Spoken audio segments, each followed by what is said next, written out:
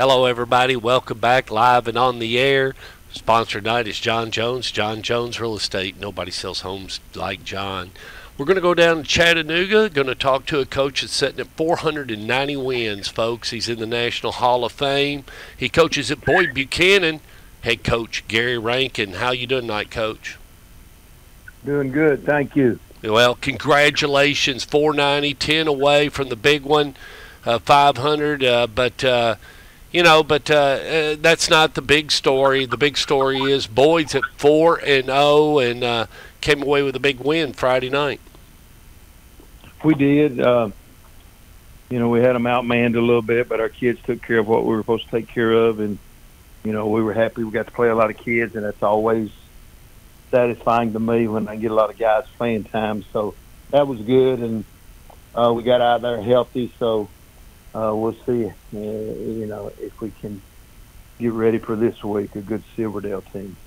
Well, and, before we move on to Silverdale, and even though you got them outmanned and everything, when you got those 2s and 3s in there and those other guys, and it starts to settle down after your guys, like you said, your starters had put the game away.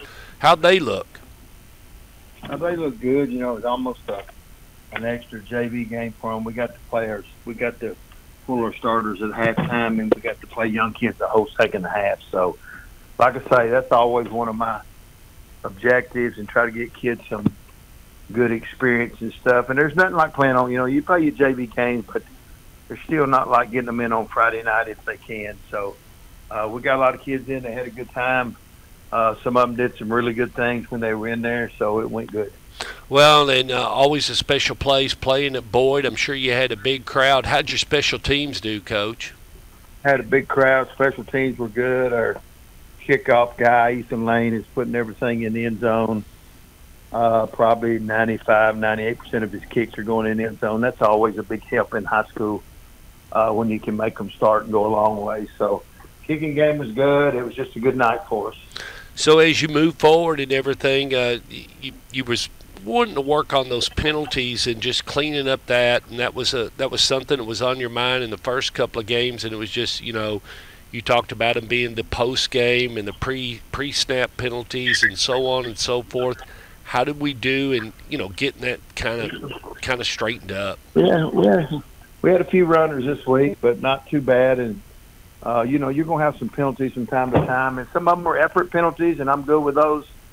But we got some of that cleaned up, and I don't think we had any turnovers, so it was a pretty clean game for us.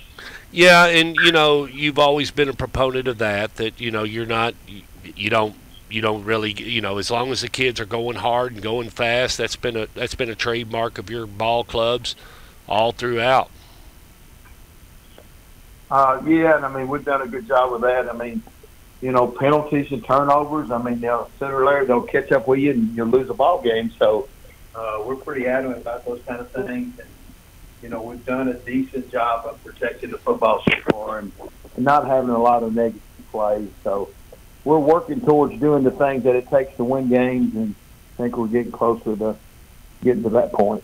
As you said, at this point of the season, you guys, to go all the way or to get to that big one, that takes 14, but you got 10 in front of you. You're guaranteed 10 and everything. And as you sit right here where you are, and you're going to be in the region play here real soon, and so forth. And as we talk about silver, and what do you got to do? You got to stay healthy, and give us a little bit of that recipe. Take it away. Every game we got left is a region game, so it's coming on us pretty strong and pretty stout each week. You got to try to stay healthy for sure. We're like every other smaller school. We don't have a whole lot of depth in places, so you try to be smart with that, but you never know when you're going to lose somebody. So always trying to build depth and making sure we're well prepared in all phases of the game. There's somewhere you can always get better each week, and our kicking game is something we're trying to approach a little bit more and try to get a little bit better with all that. So, it's just trying to get better. I think that's one thing you got to understand as the season goes on, and it's getting to about that point. Sometimes it's 6th or 7th week. Teams get better, they get worse. Really? And So we want to be one of those teams.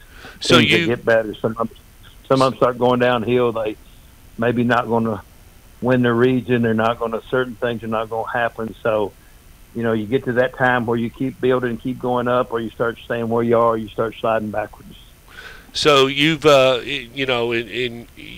is interesting. You say that you'll notice that over the years you've coached that if it gets to week 7 and the team doesn't think they're going to the playoffs, sometimes they'll give up early, and that's just only nothing being mean, but it's just an opportunity for you. Don't practice as well. The things are some of their goals they might have that I may have got away from them, and some of those kids are playing basketball and they're starting to practice a little bit. So many things happen, especially if things aren't going good for you. So, I think, and I'm pretty proud of the situation, that I think we've always gotten better with our teams. A lot of kids, a lot of coaches, I think, get away from just basic fundamentals. We were blocking and tackling every day, and we'll continue to do that until we get beat. So I think fundamentals and doing the things that win games for you, some coaches get away from a little bit of that as they get into the season, and that's not the way that I do it. Coach, I've seen it happen. I've seen it happen in basketball. I've been a part of teams where I've seen a kid turn in his uniform in the middle of the season or something like that, and everything. Question, when that happens, what is your first instinct? Of course, you look at the kid and understand, but you always want to try to. You've always been a great leader in trying to spin him back around. What's the first thing you say? Do you say, have you talked over with your parents, or what? How do you approach that? Well, first and foremost, I haven't had it happen much because we've been winning.